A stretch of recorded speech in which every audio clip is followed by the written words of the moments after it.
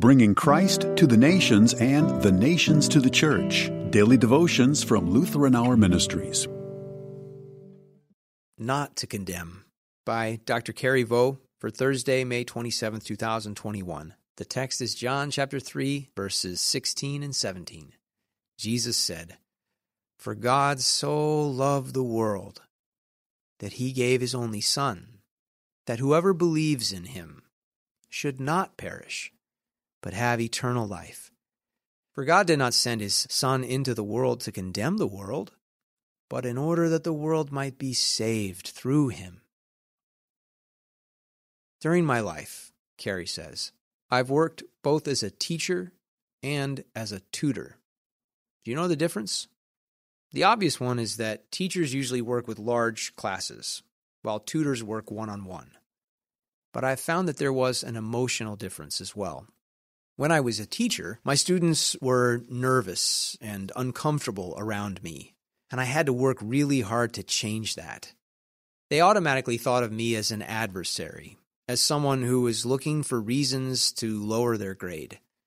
But when I was a tutor, right from the beginning, my students knew that I was on their side. I wasn't handing out grades. If I pointed out an error, they knew that I was doing it so that they would succeed in school. And that meant that our relationship was better right from the start. Now, of course, this isn't fair to teachers who love their students and have their best interests at heart. But students don't always think that deeply, do they? And so they do their teachers an injustice. They assume that their goal is to condemn, and that messes up the relationship. As human beings, we do something really similar with God. We know that He is our Maker, that He knows us through, and that someday He will be our judge.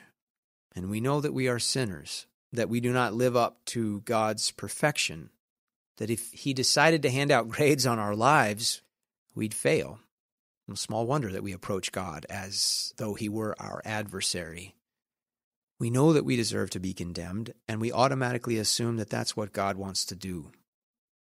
Against this, Jesus cries out from His heart, God so loved the world. God did not send His Son into the world to condemn the world, but in order that the world might be saved through Him. I think it must break God's heart to watch the way we tiptoe around Him sometimes, reading the worry in our eyes and the fear in our hearts. That is not what God wants for us.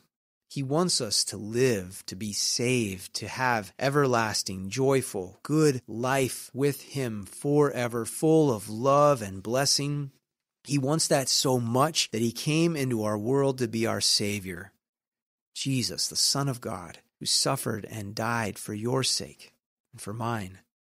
He took away that condemnation that lay against us.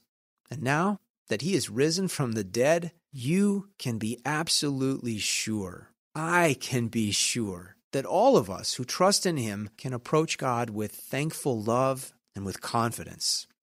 He's told us so, right there in Romans chapter 8, verses 1 and 2. There is therefore now no condemnation for those who are in Christ Jesus. For the law of the Spirit of life has set you free in Christ Jesus. Would you pray with me? Father, thank you that you want the best for me and not to condemn me. In Jesus' name, amen.